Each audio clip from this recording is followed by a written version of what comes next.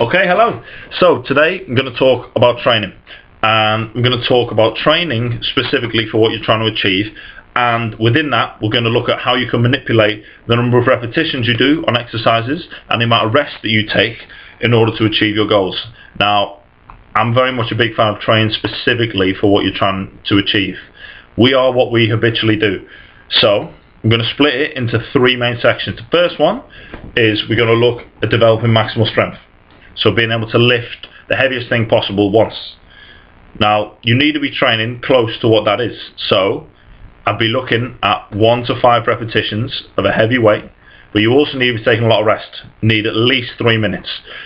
3 minutes is the amount of time it takes for adenosine triphosphate, ATP, which is the only usable form of energy in the body. That takes 3 minutes to fully resynthesize once it's been depleted. So you want, if you're looking to be as strong as possible, you're looking to teach your body to be efficient at producing maximal contractions straight away. So you want to be training in a state where you've got plenty of ATP, you're using fast twitch muscle fibers, your central nervous system is efficient, you can produce as much energy as possible quickly. So you need to train that way. Like I say, between 1 to 5 reps, low reps, won't go above 5 really, and rest 3 to 5 minutes probably. Now, the other end of the spectrum, we look at developing strength endurance, which is the opposite. You're looking to be good at doing repeated effort this time.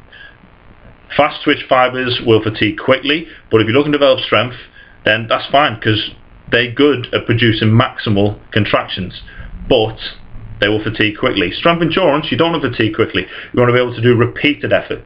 So you're looking at training probably a minimum of 15 reps, 15 plus.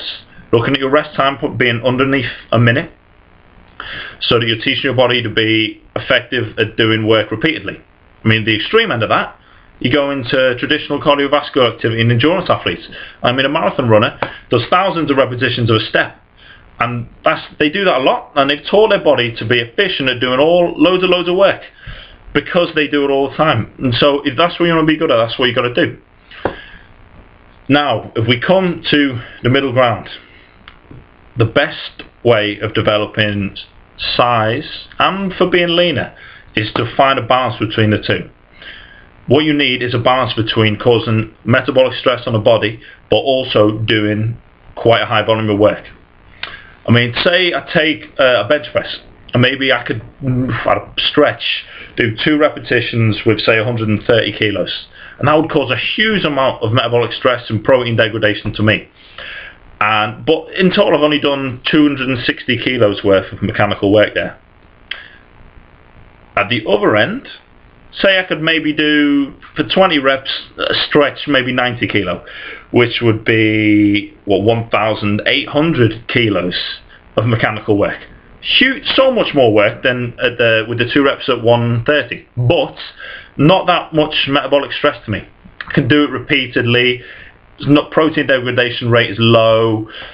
What I want, if I'm trying to build size, is to cause quite a lot of metabolic stress but also do quite a lot of work. So I might hit the middle where I do 10 repetitions of maybe 105 kilo. So the work is still fairly high, but the rate of protein degradation and the metabolic stress is also quite high. And so that 8 to 12 rep range, where you can still lift things quite heavy, but you can produce quite a lot of work, is the best for hypertrophy, for gaining size, and it's good for being lean as well. Now, fast twitch motor units produce contractions quickly, and they're the ones that have got the potential for growth. They're the ones that need to be trained for growth. But they also, still, to produce hypertrophy and size, you need to do a bit more volume than 1 to 5 repetitions. Once you're going past 15 repetitions, you're delving into a lot of slow twitch muscle fibers, which haven't got that much potential for growth, but they're efficient. So you're still trying to recruit fast twitch motor units, but you want to try and produce a lot of work. Hence why 8 to 12 reps is great for muscle growth.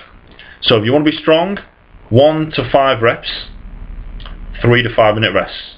If you want to be strength endurance, over 15 reps, less than a minute rest. If you're looking to put on size and change your body shape, then you're probably looking at 8 to 12 reps and probably between 1 and 2 minutes rest. Bang in the middle. I hope that's been helpful. I'll see you again.